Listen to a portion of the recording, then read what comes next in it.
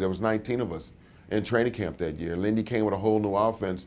I caught one pass my first year. All I did was block.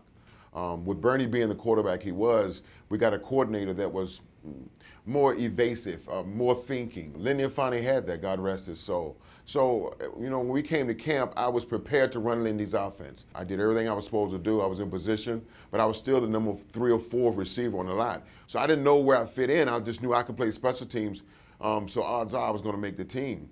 That Wednesday, after we lost to Chicago up there, and we played good against Chicago, Marty walked up to me in calisthenics, and he said, "Hey, are you ready to start?" Caught me off guard. I called my mom, the minute he asked me if I was going to play, "Hey, Ma, get a flight to Houston. I'm really going to have a chance to play receiver in the National Football League and be a starter." Lo and behold, I started within the first quarter. I caught one for 55 yards. We scored a touchdown. I do everything right. I make all the side adjustments.